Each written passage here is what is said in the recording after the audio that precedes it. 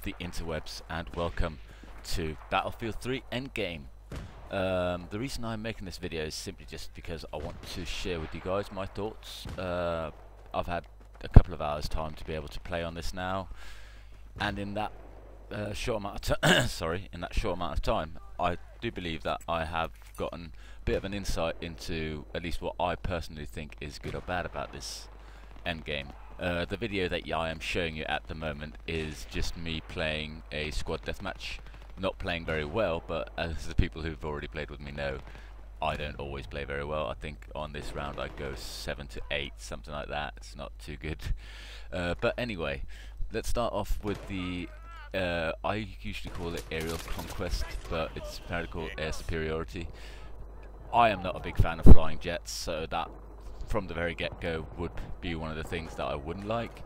But as soon as I tried joining a server, if there were more than 14 people on it, I had a problem getting into a jet. You'd have to sit on the waiting screen where it says deploy and then simply mash that deploy button, because every time a jet came back there'd be 3 or 4 people trying to get a hold of that same jet, and that actually meant that sometimes you could be sitting for about 3-4 minutes not being able to fly, and I just think that's stupid. And from DICE's point of view, I don't understand why they even let people make servers higher than 14 jets, because that's what's going to happen, and it ruins the game. It ruins the the way you think about the game, and it's sad really, because it just made me, who don't like jets to begin with, I'm not very good with them, I actually thought, hey, this might be a time where I might be able to learn how to fly one of these things. But if I have to wait those 3-4 minutes, I'm just not going to bother. The other new one is Capture the Flag. Now, Capture the Flag I think is a really good gameplay. I've tried it a lot on Black Ops 2 and a lot of other different first-person shooters, and in this game it works quite well. One of the big issues that I do have is that the flags are at the spawn points. I think for DICE to be able to make this game a little bit better, and something that they should do in Battlefield 4, is to move those flags. Just move them 200 meters up the road, something like that, or maybe even a little bit more. Make it so that you have to run a little bit to get to your own flag, because at the moment, as soon as people try to get a flag, they're going to keep getting spawn kills, because people will keep spawning in. And also, people will be able to go in these situations and go to the other flag and just wait. Go ahead with a sniper a couple of 100 meters away and know exactly where they spawn. It's just stupid. The other thing I have is that people don't really seem to know how to play Capture the Flag, or that's at least my perspective on it, because what usually happens is that you've got one of two things. Either you're going to have a team where every single person rushes and no one defends, or you're going to have it that where every single person defends and nobody rushes. And I've tried a couple of games where as soon as the game starts, everyone has mines, and they just throw a million mines on top of the flag, which just makes it stupid, because you're going to have to do a couple of kamikaze missions just to get those damn mines away from it. And I've even seen people actually trying to stack the things. People just derping around at spawn. I think I've got about 8 or 9 mines on top of each other. I've seen people do. So again, it's just stupid. What else do I have to say about Capture the Flag? I do really enjoy the new bikes. I think they are a great thing to have in the game, and I am so sad that it's only on these new maps. I would love if they were on all the big maps, because you can get so good gameplay out of it. You get around quickly, you can get around quicker than other vehicles and stuff, other than of course flying a jet, but you can quickly get off it. You can have 2 people on it, the person behind can shoot at the same time.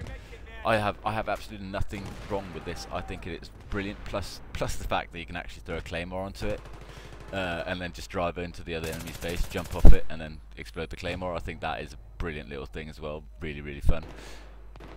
A lot of people of course try to get those at the beginning. I suspect in the next couple of days people will, not everyone will be using them, so that does make them easier as well to come by. At the moment, when you start off, you've got about 5-6 people just standing at spawn waiting for these things to come back, because people need to learn how to ride them and stuff. So, but yeah, other than that, on new maps, I love the size of new maps. I've not been a big fan of the big maps. I think, you know, maps where people can fly around in jets and stuff.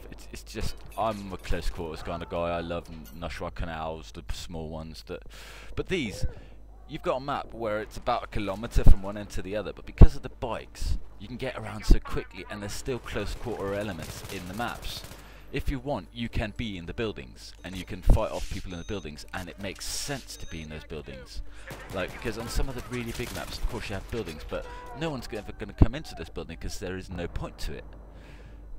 Other than that, I don't really have that much more else to say. I've really enjoyed all the different expansions to this Battlefield 3, and I will be starting to be making a lot more videos in Battlefield 3. I'm still learning the Sony Vegas, making a montage stuff, having a lot of help from both John Joe Games and Muzz Gaming HD, I think his name is on YouTube. So I'm looking forward to doing that. You gotta remember, my montages does take a lot longer to do because I simply am not that good at this game. But the thing is, and this is why Battlefield 3 for me is a brilliant game, I usually end up around, you know, a kill-death ratio of about... If I'm playing the Shrine Canals, I'll get it about 1. If I'm playing the big maps, I might more easily get it about 0.5, which is not very good, which usually gets killed 2 times for every kill I get. But I still enjoy it.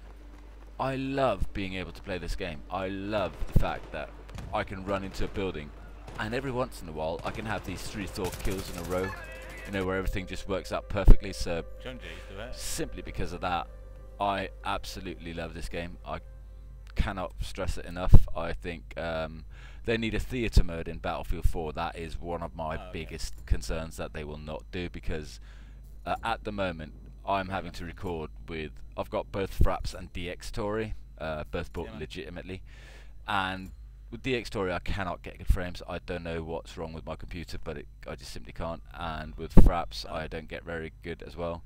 Plus, if you could have a theatre mode, you could just play, and then you could watch your views afterwards. You can move the camera around, maybe get that scenic shot that you really want. So all in all, that's one of the things I really want.